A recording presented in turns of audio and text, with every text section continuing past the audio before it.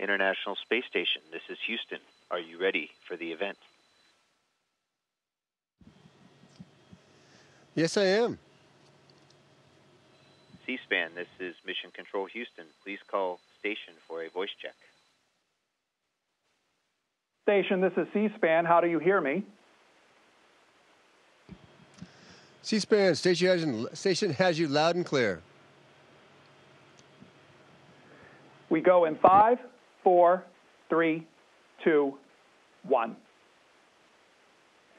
Joining us from the International Space Station is Commander Stephen Swanson, who is currently on board. Commander Swanson, welcome to C-SPAN. Thank you very much. Commander Swanson, if we wouldn't mind, tell us a little bit about the current activities of the International Space Station. How many members of crew do you have? And generally, what are you doing? Good question. We have 6 crew members up here right now. 3 Russians, 2 Americans, and 1 German. Mostly we do is science up here. We have over 170 experiments going on right now. But also we have to maintain the station and keep it running smoothly and efficiently. Commander, with the science experiments that you're currently conducting, can you tell us a couple of things? Generally, what areas do they fall into, and why is it that these need to be conducted in an atmosphere such as yours? Yeah, so they vary tremendously. We have outside the alpha magnetic spectrometer, which is looking for dark energy and dark matter. Something that we're trying to figure out, just the basic physics of how our universe came to be. From that, we also go all the way to human research on our bodies. How do we change in the microgravity environment? Specifically our eyes, our muscles, our bones, and we're looking at details about that. And that can have applications all on Earth, on people with different diseases have the same kind of reactions. We just get to see it at a more rapid pace up here. And that's pretty much for all the science.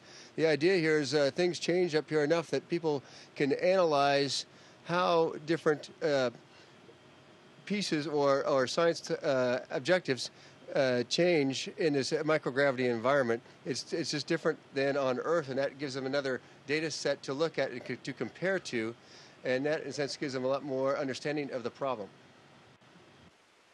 So, Commander, because you're up there in microgravity, talk a little bit about the extent of the science. Are we talking basic research or advanced research?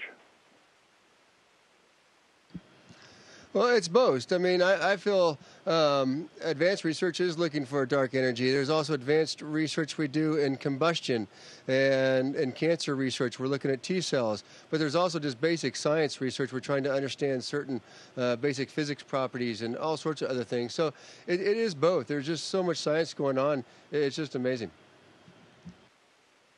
The experiments that you conduct, how many are NASA-sanctioned, taxpayer-funded? How many come from private sources, experiments that you take on from other sources?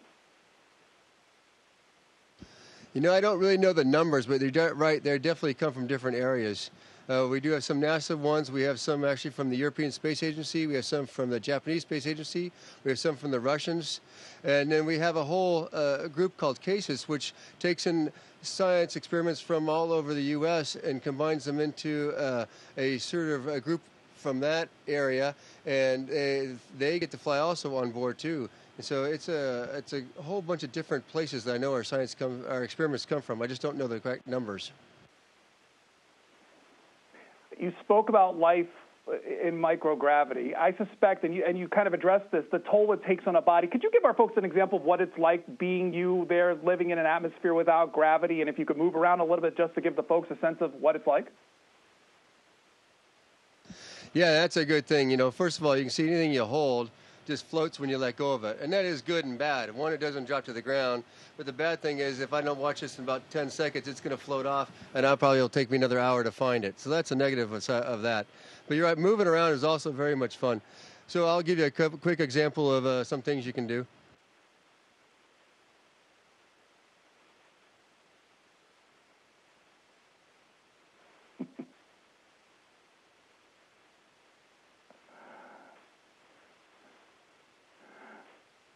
Yeah, I'm not a gymnast on Earth, so this is the only place I get to do that. How long did it take you to get to the use of that? Do you hit your head and things like that? Oh, definitely at the beginning.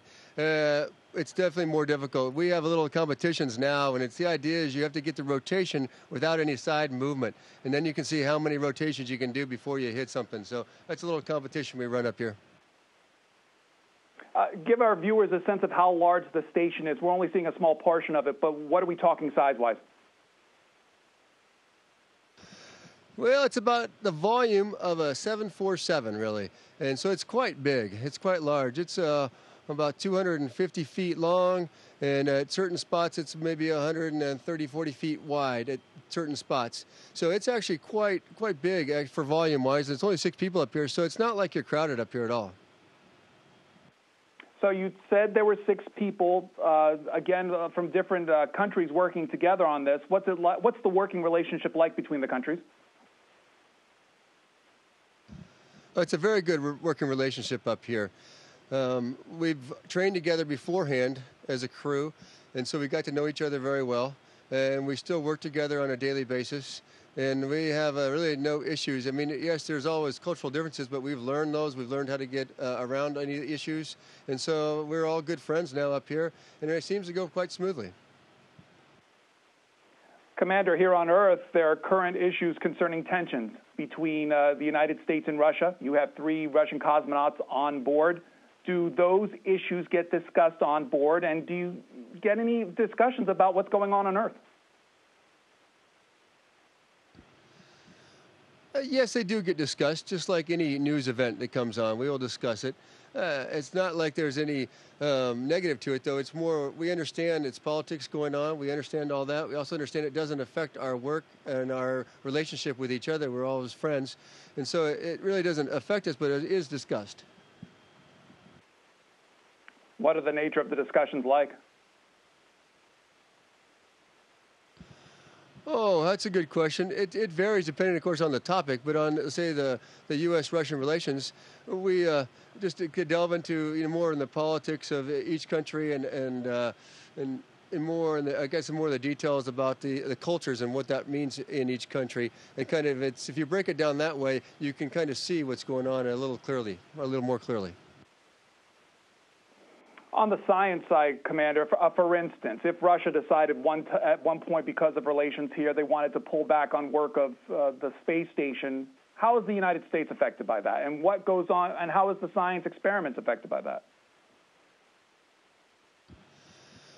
Well, right now the science is pretty much separated between the U.S. side, or I should say U.S., which includes the European Space Agency, JAXA, Canada, all those, and then the Russian side. So the science is somewhat separated. However, we do require the Russians for us to get up here and to get back down right now. Hopefully in a few years we won't need that, but right now we need that to happen, and that is probably the biggest deal right there. And if we can't get up here, we can't do the science. Commander, you can move around if you wish, if you're tired holding that position, if you want to take the mic with you. As far as manning and staffing the station, much of that now depends on commercial aircraft, commercial spacecraft. What's been the experience with these commercial spacecraft staffing and supplying the station? Right now, they're just supplying the station, and we're very happy that we have American cargo vehicles coming up. It's a great advancement. These are good vehicles. So it does offload our dependence upon Russia and other countries for that. So we are happy about that, and we are definitely looking forward to the next development when we do get to do crew on an American vehicle, and that will change our dynamic quite a bit. But for right now, it's just the cargo coming up, and matter of fact, hopefully we'll have one here in less than a month to come up here and give us some new food and new science to work on. As far as you said, the next step, what's involved in the next step, and how do things change? Oh, sorry, yes, the next step. Well, the next step is actually proving out the vehicle is safe for humans, we have a few companies now who are bidding for that opportunity right now. And once they start into their project, the end of that project, hopefully by 2017, we will have a manned test of an American vehicle at that time. And they'll probably do one test flight, maybe gestation, maybe not. But then the next ones from then on will start being rotating crew members on the American vehicle. How much input do you and the other crew members have to these private companies? How is it received? Well, I personally don't have input, but our astronaut office and NASA does have input. And so I believe it's received quite well from talking to the folks who do that work. And because these companies want to succeed, they want the contracts and they want to build a good vehicle. They really do. And so they do listen and they try to make the best vehicle they can. Of course, it is a cost analysis going on at the same time. So they can't build, the most luxurious Cadillac out there. However, they build a good vehicle. Commander, you talked about moving forward these dates of 2017 that you talked about. As far as the station itself, how long is it going to remain functional? That's a good question. Right now, I believe it's on paper for 2024. And that's just more to certify the life of certain components and also for the resupply missions for certain things. So it could go longer if we wanted. It all depends on where we want to spend our money. What do you mean by that? Well, if we want to go, the NASA budget is limited, and there is a portion of it goes to space station and keeping it running. And so if we all of a sudden have a different task that we want to take on, say going to the moon or Mars or an asteroid or wherever it happens to be, we might not be able to do both at the same time, given how big each plan is. What's the role of the station in future manned space flight, say, past the moon? Well, right now, I think for helping out our future space flight, the station is a test bed. We test all sorts of things out up here. Right now we have a recycling system for water that we're working on. And so we recycle all our water, condensate, urine, everything. And we need that if we're going to go other places. And that's just one example. There's many different examples we have like that where we're testing out new technologies up here that will enable us to go farther. So you would say the station's needed past 2024? Well, that's a good question. I'm not sure it's needed. It would definitely be a good test bed for all sorts of things. We can easily get things up and down from here, more than you could if you were going on a long mission somewhere else. So that's why if you want to make an update to your product or your equipment, you can do that more easily. So it's a great test bed. However, again, though, it's all about having a limited amount of money and where you want to spend your money and what are your objectives. So if, say, by 2024, nothing's decided as far as the future of the station, what happens to it? Does it just fall to Earth?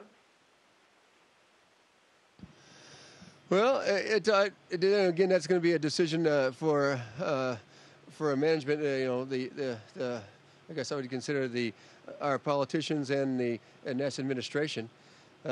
However, if they decide that it is no longer needed, yes, they will deorbit the station and it will burn up on reentry. Commander Swanson, we every day go through our normal lives here on a gravity atmosphere. What's it like on a day-to-day level in a weightless atmosphere? Tell our viewers some of the things they might not expect about living in space, the things you kind of have to overcome because of the environment you're in. Yeah, it's really the simple things that are much more difficult up here. I mean, you're getting up in the morning and just shaving and getting yourself ready in the morning. I have to admit, my commute is awful short. It's from about 20 feet behind me, so I don't have to go far. But I still, just little things like that in the morning. You don't have a sink to wash up in, and your water doesn't, of course, run down. So then you have to shave totally differently. You have to brush your teeth differently. Eating is also a chore because everything floats again, and it comes in packages, and it all wants to go everywhere. So all these little things, and even tying your shoe actually ends up being difficult for some reason. We use gravity to bend over to get to your shoe. You don't have that here, so you have to be a little more flexible. Just all these little things that you didn't think about make it just a little less efficient to be up here. However, I say there are many benefits. We do love it up here. The whole floating thing is just a very fun thing to do. Looking out the window is fantastic. It just can't be beat. So, Commander Swanson, though, once you return to Earth, living in the environment you're currently living in, what happens? How does your body adjust? That's a good question. We work out 2 hours every day up here to help in that return. And the idea is that our muscles will be strong and our bones will not lost any bone density. And that way, when we get back, we just really have to worry about, we call it our neurovestibular system. And once that gets back under control, which it varies a lot between people, and so once that gets back under control, you're still strong and your bones are good. So it just takes about 6 weeks worth of rehab right now, and you're back up into the 95 percentile, maybe even higher than that, how you're feeling and what you can do. When you return to Earth, how long have you been on board the space station? I've been on board about 2.5 months, and I return in 3 months. Your background is in computer science. How do you end up an astronaut on a space station? Good question. Well, I did go to work for NASA, which was a big help for me, and I decided that being an astronaut was a goal. So really what I also worked on was aircraft control systems. That's where my main work at NASA was on. And that, of course, could play into working on the shuttle and also then helping out. And then I just got lucky in the selection process. That's really, there's so many qualified people who try to be astronauts. It takes a little bit of luck just to get in. And I just happened to get a little lucky. I had all the requirements needed and just a little bit of luck, and I made it. So, Commander, in about 30 seconds, tell us about the best experience you've had on board the station itself. Oh, the best experience is, well, probably they're always looking out the window, and the best way to look out the window is not have a window in front of you. That's going on a spacewalk. And so that's probably the best experience, heading out the door. It's a good time. It's just a fantastic feeling. It is a little pressure on you at the same time, but boy, it's quite an experience, and it's something I'm looking forward to doing again. Commander Stephen Swanson, who is on board the International Space Station, talking to us about experiences there. Commander, thanks for talking with C-SPAN. My pleasure. Take care. Station, this is Houston ACR. Thank you. That concludes the event.